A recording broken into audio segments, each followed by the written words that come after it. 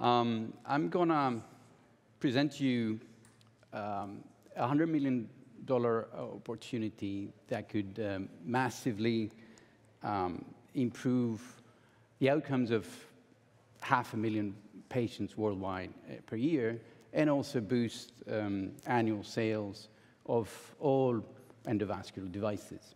So until we're waiting for the presentation to go on, I will tell you that the opportunity is really about creating a new category of catheters.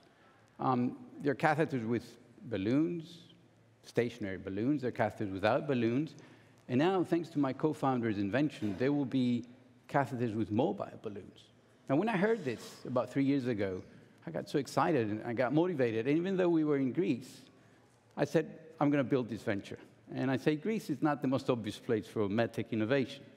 However, we won last year first prize among 100 startups that were competing in the IntraCross Awards and European Union competition. What's the problem? The problem is that even most skilled surgeons can be limited in treating patients with chronic total occlusion. So it's one of those pervasive problems that go a bit unnoticed until you see an amputated limb. So it's cramping, fatigue, pain, poor quality of life. And the problem is that you don't cross the guide wire, which is the main challenge for CTO revascularization. How do most catheters work in the market? There are hundreds of them. And still 1 out of 3 fail, with longer surgeries, more complications, higher costs, and failed endovascular procedures means open or no surgery at all. The current approach, clinically speaking, is you try with a simple support catheter, you may cross if it's an easy occlusion. You may end up going subintimal. So if I go a bit too technical here, so subintimal is you go through the walls of the vessels, right? So it's very risky. And you might succeed. Then you'll need a re-entry device, or not. And then you'll try retrograde, going from the distal cap under the knee, which you may fail again, and they do fail. So our device, IntraCross Catheter, will offer a last resort before you abandon and you either leave the patient for an open surgery. Staying interluminal is the goal, so going to the center of the vessel, because that's the most lasting therapeutic effect. Now, key to success is center line crossing. We have patented a 2-in-1 design. In the market, we either have products that anchor very well, or they do telescoping. None of them actually do both. So we go from either or to and. And this is how it works. We have an outer shaft, a balloon, an inner shaft, and through it, the guide wire. So as we park the device against the CTO cap, we inflate the balloon to anchor, and then we move with the inner shaft extension to gain support and avoid kinking and buckling. And then the guide wire can cross. And here you can see our current prototype in action. It went really well yesterday in our in vivo trials in Israel. You can see how it has done in our in vitro trials. This is a demo with silicone so that you can see how the brown part is the inner shaft, and the black part is the guide wire. The balloon can deflate, then it can be reinflated, and gain better support to cross. So we will create a new standard for interluminal success. The gold standard today is we consider to be the Bentley B-back. Impressive performance, 88 success rate, but most of it is subintimal. So subintimal is more expensive, it's more risky, and it requires a lot of skill that you can't find everywhere. So our benchtop studies have shown that we can be 100% interluminal. We avoid the vessel walls, and therefore we end up being a lot faster. So different surgeons have tried with hard occlusions simulated for the actual CTO lesion. We used the BD Seeker, state-of-the-art catheter. 2 out of 4 times it didn't work. It didn't cross. And even in those 2 that it crossed, we were 10 times faster. Now, in the soft occlusion, the Seeker was went fine, but we were, again, 10 times faster. We have a patent family that we've built over the last 8 years.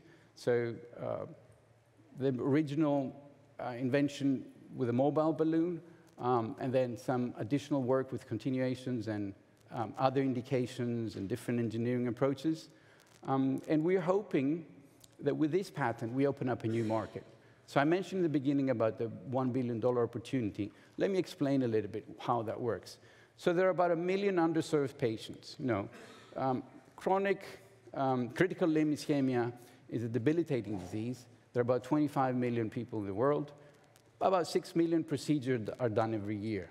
Now, out of these, 1 out of 4 are not done endovascularly, right? And we assume that half of them, so that means about 750,000 patients, could get endovascular option if there was a device that could cross the guide wire. And these would open up about $1 billion opportunity for all other devices that are therapeutic and they're used after you can get the guide wire across. We assume that our products could address about 250,000 patients out of them, mainly in the US and EU, where we have IP protection. And that will be our beachhead market. We assume that we could be selling at about $400 per unit.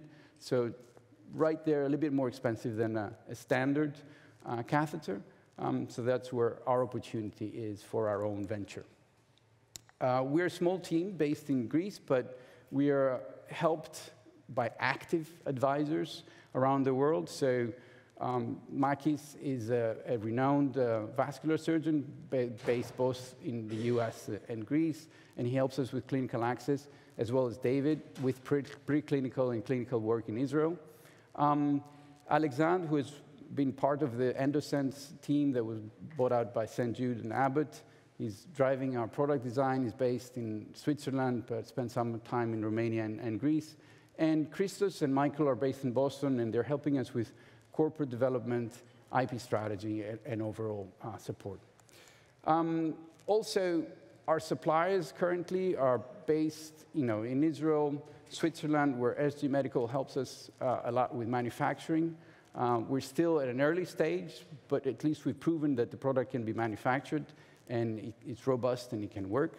Our original proof of concept work was done in the US, Merge Medical, and we're backed by one of the leading VCs in Greece, Big Pie, supported by the European Investment Fund. Key milestone ahead is the feedback from the FDA we're expecting.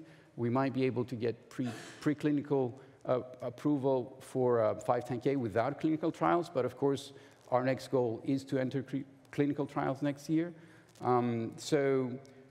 We are raising more funds. We've raised $300K to date, and we are focusing on the peripheral, above the knee today, but we have coronary tomorrow and below the knee.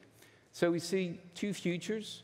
One is acquisition for a significant competitive advantage, and 2 is licensing to raise broadly the state of the art.